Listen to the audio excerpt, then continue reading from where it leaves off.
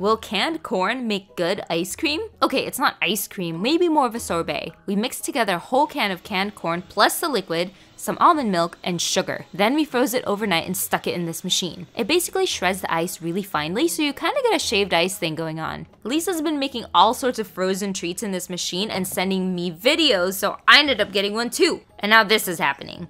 Anyway, it looks kinda icy when you scoop it, but when you take a bite, it like magically turns creamy. This was the first recipe we made in here, and canned corn is freaking amazing as a sorbet. It's salty and sweet, and it's basically reminiscent of the corn cheese ice creams from the Philippines. Okay, what other flavors should we try in here? It's so good!